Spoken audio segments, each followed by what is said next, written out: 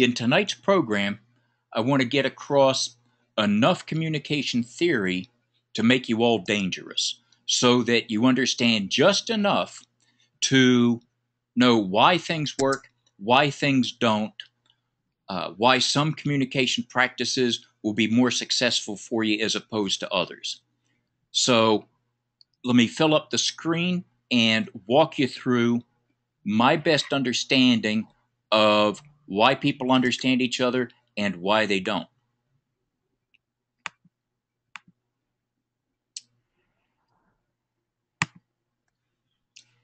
Now, communication theory is really old, but in some ways it's very new. The first person to really think about communication theory was Aristotle in classical Greek times. What was interesting about the way the Greeks did democracy was there were not courts. Every citizen would have to go into the general stadium and make his own argument for why this fella stole his goat or his wife or did whatever it was he did to him. And then the general public would decide, based on those arguments, who should win that case. Now, most citizens were not trained as public speakers. So they would go to these specialists called sophists. And those people, for a fee, would teach them how to do good public speaking before they had to go into the stadium to argue their case. From which we get a modern word that you don't hear much called sophistry, which just means all the tricks of public speaking, not necessarily substance, but knowing all the tricks and gimmicks. So everything was about being a good sender, that you were going to be a great orator, and if you could give a good speech, you would win, and if you didn't give a good speech, you would lose. Now, Aristotle considered this, and he felt, number one, it wasn't right that you had to go hire somebody to teach you how to represent yourself. But secondly, he thought that being a good speaker was not everything that you needed to know. So Aristotle wrote 3 books that together we call Rhetoric. And one book is all about the sender, about being a good speaker. But another book was all about the receiver, understanding your audience. Because after all, if the people in the stadium didn't vote for you, you lost. So the other people controlled whether or not you were going to win or lose. So you should understand your audience. Who are these people? What do they think? Where do they come from? What do they know about my subject? So there's 2 of us here, the sender and the receiver.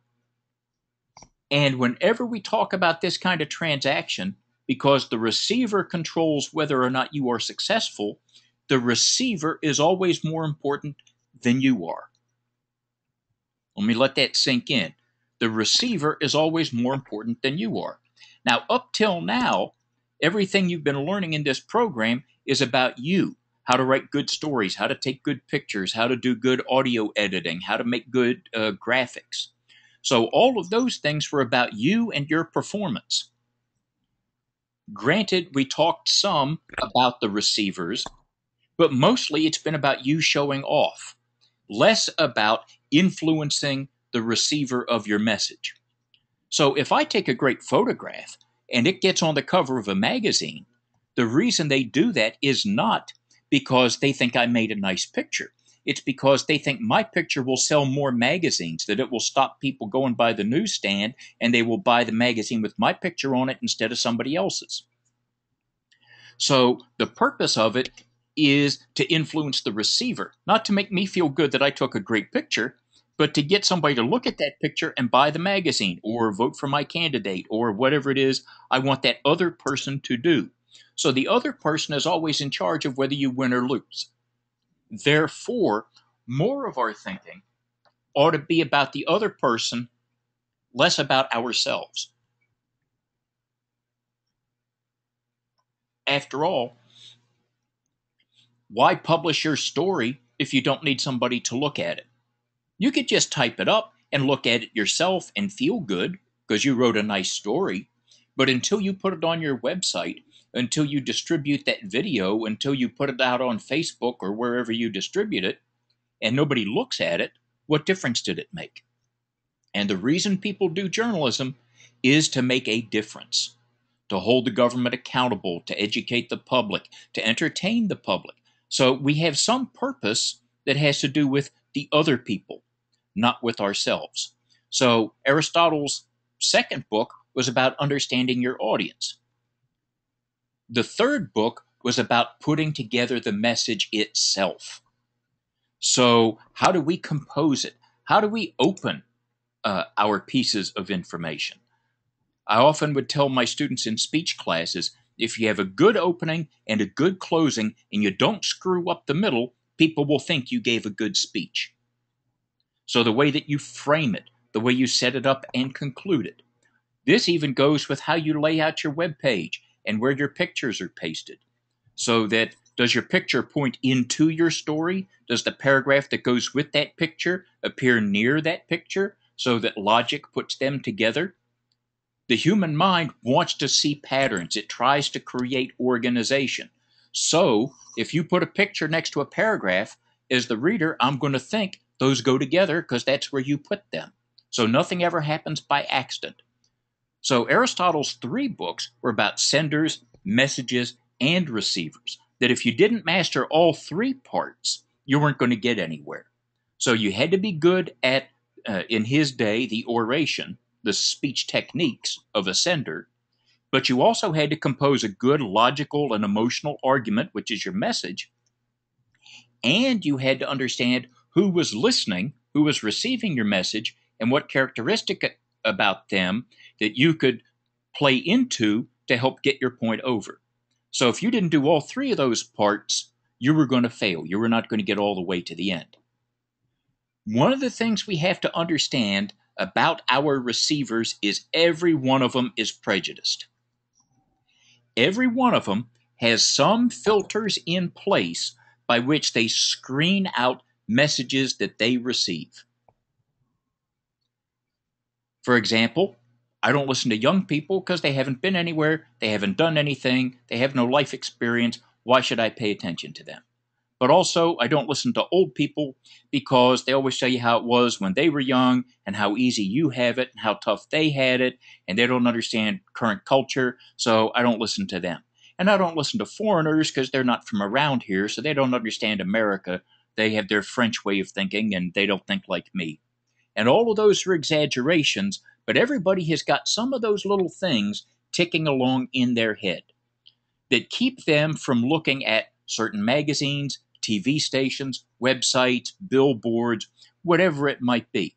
Some people are just automatically going to be predisposed a little bit against whatever you're trying to tell them.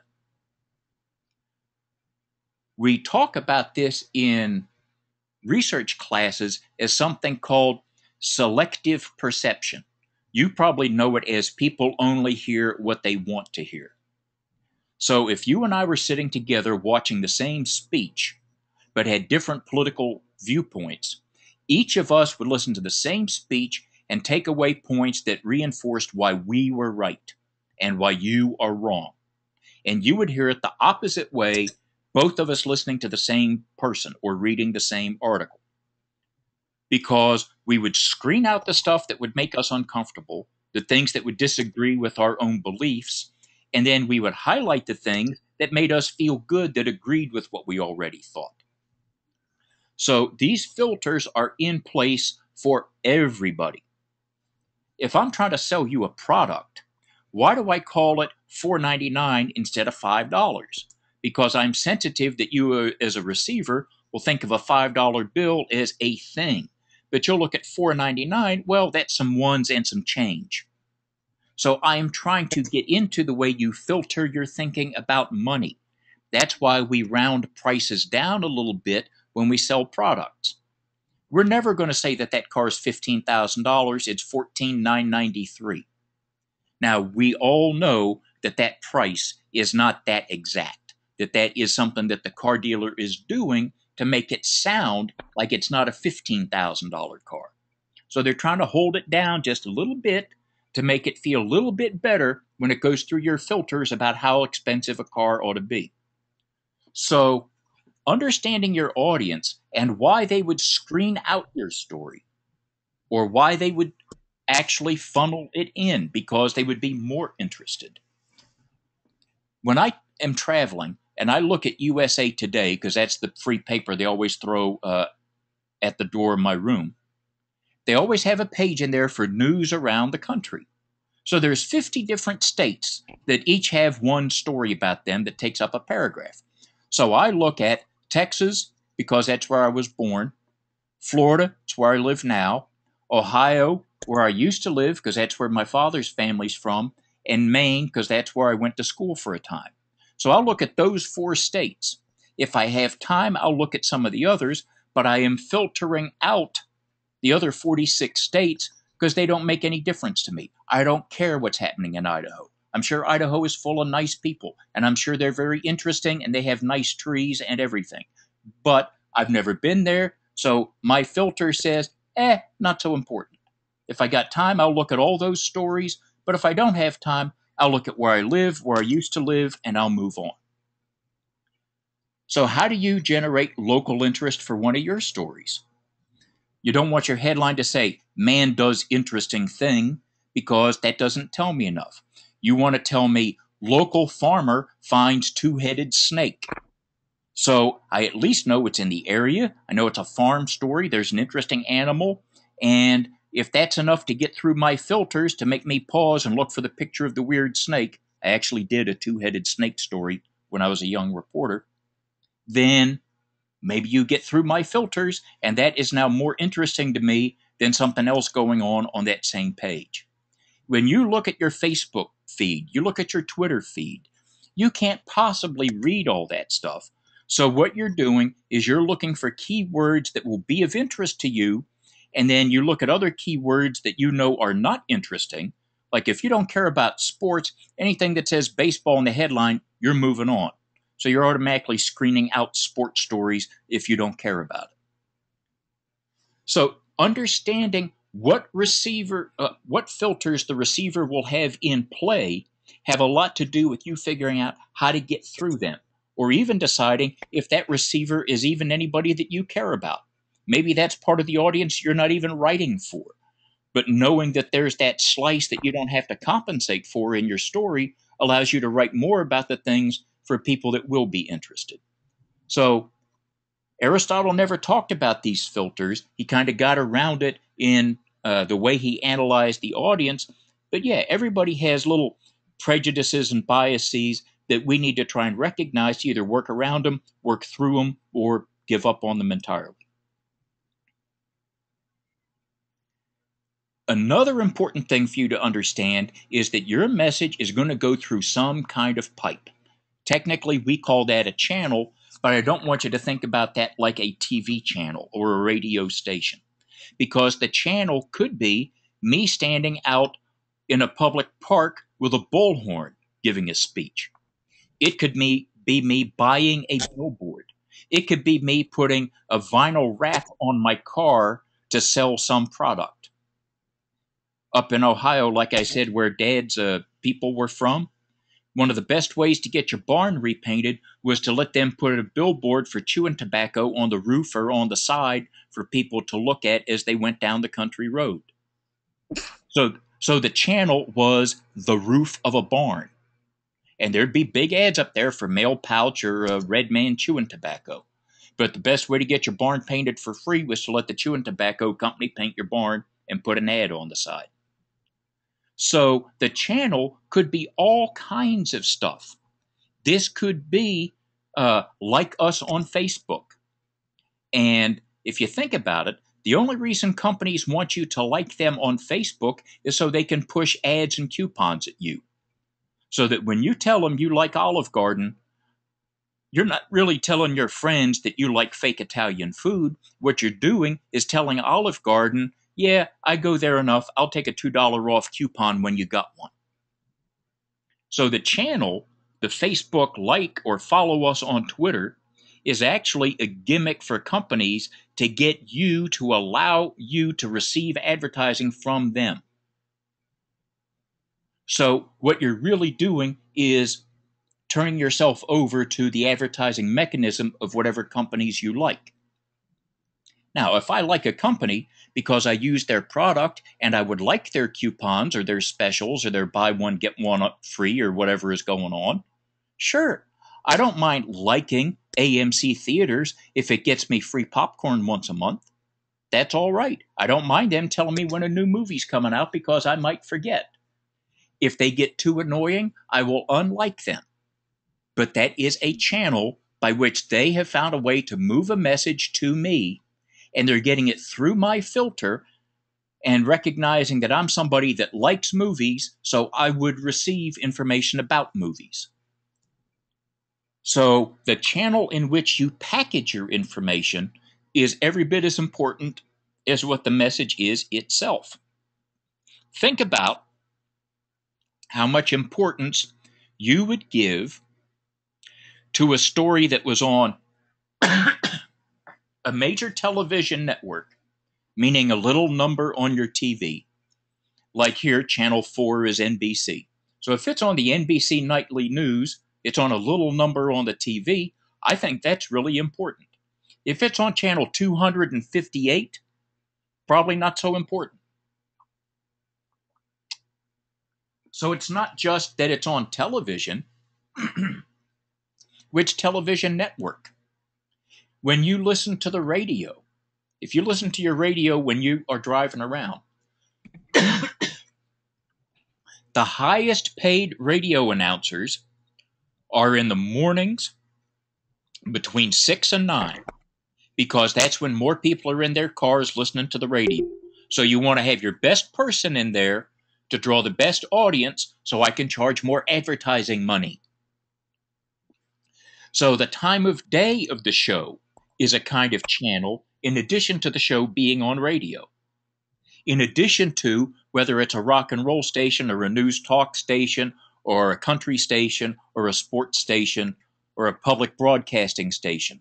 So all of them are part of what channel it is by which you're sending your message. One of the instructors over in the PR program always tells me when he has a student who says in their thesis paper, my audience is everybody. Nobody's audience is everybody.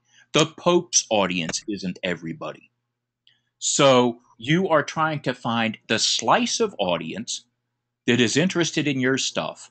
You're trying to build the kind of message that they would look at, and you're trying to move it to them through a channel that is appropriate for them. If you want to read a long article about foreign policy, you're probably going to read a thick magazine. You're probably not going to read that off some free website. You're going to get it out of a magazine that costs $10 a copy. Now, the person who writes for that magazine is going to have more prestige as a writer because of where that article appeared, that it was in Foreign Affairs, or it was in International Review. And you go, wow, that's a big magazine. That's important. This guy must be really smart. So the channel not only helps you deliver your message, but it adds more flavor, more character, more prestige to your message. Sometimes when you students put out a good story, I might retweet it when you tweet it to me as part of your homework. Why do I do that? Partly to help you all get more exposure, partly to show off the good work my students are doing, but also people that follow me might not be the same people that follow you. So I'm moving it from your pipe to my pipe, which might flow more water than yours. And then if some big people who follow me push your story even further, you go from your 100 followers to my 1,000 to their 1,000,000. So it's all about moving it around. Footnote: all of you ought to follow each other on Twitter and Facebook and LinkedIn. Period. End of story. All of you ought to follow each other. When you send out your tweets for your homework, if one of you thinks your buddy did a cool story, retweet that. Even if it's not your main audience, just add a little note to it and said, one of my classmates wrote this great story. And if you keep promoting each other, you will build bigger pipes, more networks, more connections. I just heard, in fact, over the weekend, from one of the students I had in the 80s who is now a big deal with Disney Digital Media out in Hollywood. And we'll probably catch up. He's following me now again on Twitter and everything, so that I'll get news from Disney from him. He'll get news from Full Sail from me, and he's heard of us, and they hire our graduates. So you don't know when a connection 30 years from now is going to pay off for you, whatever Twitter is going to be a generation from now. But you keep up with these people because you can add their channels to your channels and multiply, not just add, and get more audience that way. Now, if I've done everything right, I have sent my message carefully crafted through the correct channel, I have allowed for your filters, I have picked the right kind of receiver, how come people still don't understand me correctly? The reason is other distractions, and we use the technical term of noise to describe them. Noise can be all kinds of things. It doesn't have to be anything that you can hear. Now, I know I heard a siren in the background, and I actually live on a street here that is a secondary road for fire trucks in my neighborhood, so sometimes I hear them. That's okay. But that's one very basic example of noise. Noise can be if I am giving a speech and my speaking time is from 11 to noon. Because about 11:45, people are getting hungry, they're starting to shuffle their feet, they're starting to whisper to each other about where they want to go for lunch, and they have quit listening to me. So about 11:40 in my speech, I need to be getting very interesting, very funny, have an activity. I need to do something because I know the technical noise of them being hungry will compete with me. If it's the end of the day and I'm speaking at 4 o'clock and happy hour is at 5, I'm in the way between people and their drinks. And again, I got to work knowing that my time of day is a problem, and that is technically noise that distracts from people paying attention to my message. When I taught in Panama City, some of the classrooms overlooked the bay. You can imagine how interesting it was for people to listen to me going over the parts of a good resume or going over good proofreading technique when they could look out the window and see people surfing and sunbathing and sailing right out there on the water and on the beach. I learned to close the blinds in my classroom because all that interesting stuff out the window was noise compared to what I was trying to teach. So noise is anything that is not you, me, or the message that could distract us. I've been in a lot of conferences where you sit on terrible chairs in hotel ballrooms. When my butt hurts, that's noise. We actually have a saying in the training business, the brain can only absorb what the rear end can endure. So if you don't let people get up and stretch every 45, 50 minutes, they'll quit listening to you because their butt hurts. So all of those things are potentially noise. If the room is too hot or too cold, if your story is in the magazine and it's opposite the swimwear or lingerie ad, more people are going to look at that picture than they're going to look at your story. If your billboard is on a busy highway with 100 other billboards, that billboard better have some interesting pictures or big discounts or something on it to get my attention, or I'm just not going to see it in the blur of all the other billboards going down the highway. That's why television commercials are louder than television shows. And the government actually has a regulation for how much louder commercials are allowed to be, because we know when the commercial comes on, you're going to get up and go to the kitchen or go to the bathroom. So the commercial's volume will be a little bit higher to overcome the noise of you shuffling around or opening the refrigerator or whatever you might do other than listening to my commercial about toothpaste. So be aware, noise can be all kinds of stuff.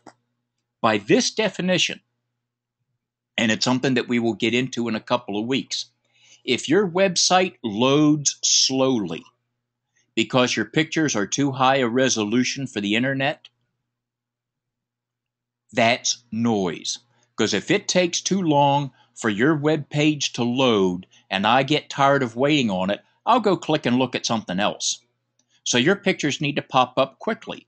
You probably want lower resolution pictures on your web page, and then if they want to click through and see the beautiful high resolution one, you can stash that on a secondary page or in another directory. But if you want to hold my attention, I can't be looking at a box and an hourglass twirling and twirling, waiting for this story. I'll move on and go look at something else because the internet has a very short attention span. So slow page loading times are noise, every bit as much as an uncomfortable chair or being hungry. Now, have we allowed for everything possible? Only half. Because we have to give the receiver an opportunity to tell us whether or not we're doing a good job. Now, will the feedback that we get from the receiver be in the same form as what I put out to the receiver? If you put an article on your website and you have a comment box at the bottom, they may write something back to what you wrote. That's wonderful. You wrote 10 paragraphs, they wrote one, but you had writing coming back to write it. But if you're going down the highway and you see a billboard, are you going to go buy your own billboard to tell those guys how much you liked their billboard? No. You're either going to buy their brand of beer or you won't. This means that feedback could be sales. So I buy a billboard, you buy beer. I buy a TV commercial, you vote for my candidate. So feedback could be sales, it could be votes, it could be Facebook likes, it could be Twitter followers. However, what's the point of having a bunch of likes and follows if nobody does anything with it? So just having people go click, click, click, I like it, I like it, I like it, doesn't really help anything. Later on, in one of your assignments in this class, I'm going to ask you to go comment on other people's websites. And you're going to do that for two reasons. First, you're going to give feedback to what those other people wrote. So you should be looking for people that you're interested in, that are the best writers about your subject that you pay attention to. And you go and put a paragraph up on one of their articles.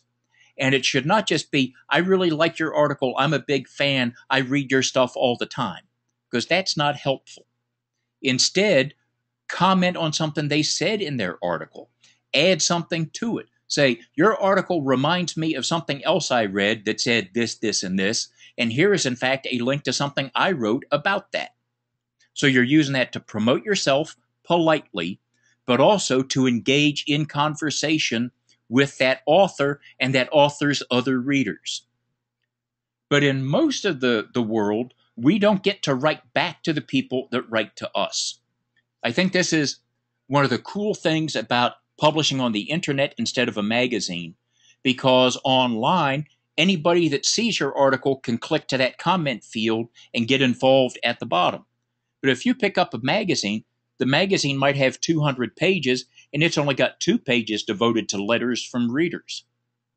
So by proportion, online, we can give much more feedback to the people that send us messages. If you invite feedback about your messages, try not to get your feelings hurt, because everybody is not going to like what you do and everybody is not going to agree with you. That's okay. Even if they come on to disagree with you, that at least means they read you and you moved them to think about something. So a good critic is every bit as useful to me as a fan. Now, when that feedback comes to me, it's got to get through my filters too. I have trouble reading feedback that is not in good grammar with good spelling, because that tells me this person didn't care enough to think about what they were saying. I spent a lot of time writing what I put out. I hope they spend a little bit of time writing what they give back to me. When I was managing the college newspaper at another institution, we would get a lot of letters from inmates in the state prison who wanted us to just put in their prisoner number and just they were looking for pen pals because they were all innocent and had never done anything, and they sure were lonely, and they wanted some letters from college girls. Yeah, I'm not putting those in my newspaper. I'm sure I threw away, sometime in those 5 years, one letter from a legitimately honest, innocent, lonely, nice person. But I'll bet you most of them were potential swindles for college girls to fall in love with a romantic inmate and send him money. And I was not going to be a party to that with our paper. So that was a filter that I had about the run of letters I would get looking for prison pen pals. I put more stock in typed letters that we received in the office rather than handwritten letters. So all kinds of things about the format of the message, where it was coming from, how it was being put together, they had to fight through my filters before they could get into my respectable publications, which meant that whatever feedback we received was going through some kind of channel. Angry phone calls got one kind of treatment from me, thoughtful letters got another kind. So the channels by which people sent us feedback could be every bit as important as what they had to say. And guess what? The noise multiplied. Because if I got lots and lots of mail, I didn't have a lot of time to look at every letter in the evaluation process. So we could be impacted by the sheer volume of mail, by how much time we had to look at it, whether or not we were trying to get out before Christmas break. So all kinds of things could be noise interfering with our ability to pay good attention to your feedback. So we've had a sender, we moved something over to the receiver, we dealt with those hurdles, we gave the receiver the chance to talk back to us, and we looked at those hurdles. So that's 50-50. Are we done? Of course not. I still got another slide. All communication takes place somewhere. If I tell you, stop by the boss's office on your way home tonight, does that environment imply good news or bad? Most of us don't think going to the boss's office is a good thing. What if I tell you, I want you to come meet my parents? Uh-oh, our relationship just got serious. So home field advantage has a lot to do with how we understand communications. In fact, since I'm teaching this from home tonight instead of from the office, I am much more comfortable. I probably am speaking more easily tonight because I'm at home in my chair and I don't have to worry about anybody walking in on me, and I can have my Diet Dr. Pepper and everything is good in my world. So my environment makes me better set up to do a good job teaching you tonight than if I were doing it from the office, where the chair is not as comfortable and I don't have my own stuff to eat and drink. If I was going to give you bad news, a smart manager would come down and talk to you at your desk and visit where you've got your family pictures and your little toys and gimmicks and things that make you feel good at your desk. I would rather come and sit and talk to you at your desk if I have to tell you some bad news, because I want you to be comfortable. I don't want to call you in and try and intimidate you. Bad managers do that. Bad managers make you sit in a little chair while they sit in their big chair so they can look down on you and intimidate you. And in business school, we try and teach people to look at that the other way. So the environment in which you receive the communication changes it. I was teaching a lesson, more Aristotle stuff, about how to analyze political speeches. And it happened that that lesson came up the same week that President Obama was going to be inaugurated for the first time. And I thought, what a perfect example of a speech. That is the most watched speech. It's historic. I think we'll analyze that speech. I had no idea what he was going to say, but I knew that we could use those techniques to study it and have a good lesson about it. Unfortunately, I had to miss class that week. I had to be out of town at a meeting. So I told my students, I still am going to have you analyze Obama's speech, and I gave them a worksheet and an assignment so that when we got back together, we could take the speech apart. Now, I listened to it at my meeting during lunch. They put it up on the big TV in the hotel ballroom. So everybody in the audience acted like they were at an inaugural dinner and they were actually applauding during the speech, which I thought was kind of dumb because we're in Florida and he's in Washington and he can't hear you. They even applauded for the musical part. And I thought, well, that's even on tape because they said in advance it was so cold that the strings on the instruments would be out of tune, so they played a rehearsal recording. So I thought, this is not right. People are reacting artificially to this speech, but because we're in a big ballroom, everybody is looking at each other about how they're reacting to the speech. Some students watched it live on TV at home. Some watched it by replay on the internet. One student actually told me she watched it on the airplane. She was flying back from the West Coast, and they had those little TVs in the backs of the seats, and they streamed the inaugural speech into the seat backs while everybody was flying. And she said people were applauding on the airplane too. The way we each experienced that speech, where we were, how we saw it, whether we saw it on a big TV, the back of an airline seat, all of that changed the environment for how we interacted with that message. So the whole transaction became different because we were not all in the same classroom watching the same speech together. So the environment for your stuff, your web page is one thing. You put it on Facebook, that's different. You tweet it, that's different because each one of them is a different environment in addition to being a different channel for pushing your message around. So I'm going to open up the floor for questions. Let me uh, un, uh, undo my control panel here. So, did that make any sense in trying to break down how communication works and how you can use this knowledge to get yourself over?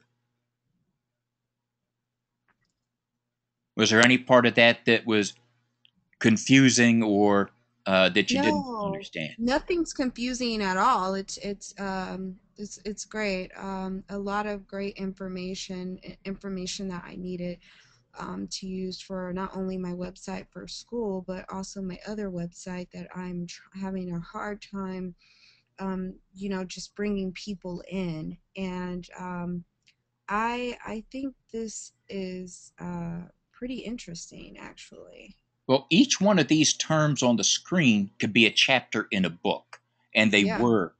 Uh, but I try and boil it down to the practical so that it's news you can use. I'll tell you something about drawing a web audience. And it's advice that I actually gave a friend of mine who was having dating difficulties. Because he said, "What's wrong with me?" And I said, "Nothing's wrong with you. You need to keep going to the places that you normally go and doing what you normally do. So if you like country music, or if you like going to the bookstore, or you like going to arts and crafts, or whatever, you go do and be wherever it is you would naturally be. And then you will wind up being around people that like that same stuff. But if you decide, well, gee, I want to meet girls, so I'm going to go take a cooking class, except the only thing you like about cooking is eating, then that's artificial and it's really not going to do anything authentic for you. I find that drawing readers to your website, getting Twitter followers, and all of that should happen organically. That if you continue to put out useful information and you keep putting it in front of the kind of people that you think would find it interesting, more and more you'll find they will start picking you up. I never even used Twitter until I came to Full Sail last summer. And now Judge Alex on TV follows me on Twitter. And I'm going, well, why did you pick me up? And he said, because you put out interesting news. You put out some stories I don't see anywhere else. Because I Oh, got some wow. of these sources overseas. So I pay attention. Things I'm interested in include uh, unmanned aerial vehicles, Egypt, science fiction, uh, higher education. So I collect my Homeland Security sources. I get all kinds of weird little stories about bomb robots and stuff, and I push them around because I check them and I get the story straight from Israel or straight from Singapore, and I check it and make sure it's good before I put it out. And what happens is, if I do a good job at my end, the right kind of people that I want paying attention to me, they will find me. So it will naturally grow. And you'll find that once you start picking up momentum, you'll check your inbox and you go, I got 2 more Twitter followers. I don't even know these people. Where did they come from? But somebody liked something you did and they moved it to somebody else. And then a third person decided, wow, Charlene is interesting. I'll add her to my list. So keep doing the right Mhm. thing and you will draw the traffic that you're supposed to have. The right kind of people that are interested in what you're doing. I mean, you can go Right. out and buy, literally, you can buy 1,000 Twitter followers. There's companies that I will do that. know. But if you do that, you're going to wind up flooded with a bunch of ads from China trying to sell you knockoff designer purses that you're going to get Right. hit with so much spam, it's ridiculous. So you can go get a bunch of fake followers to make your numbers look good, or you can have those 200 or 300 people that really know who you are and what you're doing and are really interested. And then if each one of them gets a friend every couple of months, pretty soon that really grows. And I would let that snowball happen naturally. If you do the right stuff, and we'll talk in this course about how to put yourself on more search engines and show you some techniques and services that will help you do that. And that'll get you some bursts of legitimate followers. But truly, if you have a social media work plan where I'm going to spend the first 30 minutes every day doing my thing and cleaning out my inbox, and then before I go home, I'm going to do it again, your natural activity is going to draw natural viewership and readership. Right. If you fake it, you'll pick up fake stuff and you won't be happy with that. Right. Exactly. Okay? Yep. All right. Well, we had a good visit, and I'll send out an announcement for next week. I expect next week we'll do Monday night instead of Tuesday night. So what do we have to do as far as our discussion board this week and the assignment? I'm sure it's up on the activities list. I'm going to get into that right after we finish here. Yeah. But Your is there anything? publication is very simple this week. Really, Okay. you're going to do one story this week, and you're going to do one story the last week of the class, which are more to keep you in practice than anything else in working your beat. But your discussion board assignments right now are going to be much more about your social media plan. Who do you pay attention to? What websites do you follow? And getting you tuned up going into your thesis phase. So, um, most of your discussion board activity is really going to be worksheets and checklists and performing some activities. And then, as each of you post what you have done, then you could give each other some suggestions and say, "Ooh, I didn't think of doing that," or "I think that's interesting." But right now, really, it is your individual work plan. Okay. So my job this month is coaching you through promoting your website through the right vehicles and to the right kind of audience. And then each week, your discussion activity is really about that. We're really not discussing great ethical issues or hallmark news stories. Now, what we're Oh, discussing perfect. is how you're promoting yourself. And each week, you have a different activity to help you get out there. Oh, wow. This is great. This is going to be really interesting. Well, now is the time because for the last several months, you've been generating content. You've built up your website. You got some stories. You got some artwork. Now we got to figure out how to get that out in front of the public. Right. And one of my goals, because I'm just mercenary that way, is figuring out how to get you paid. Oh, yeah. That's great, right? That would be. I would love to figure that out.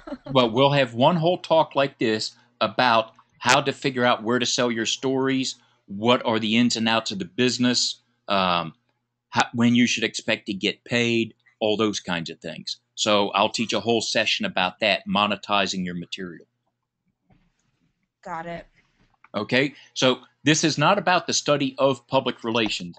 This is Uh-huh. about managing your public relations, managing your reputation, and getting you promoted effectively. Yeah. All right? Alrighty. Great. Thank you. All right, dig in and carry on, and we'll talk next week. Okay, great. See you then. Good night.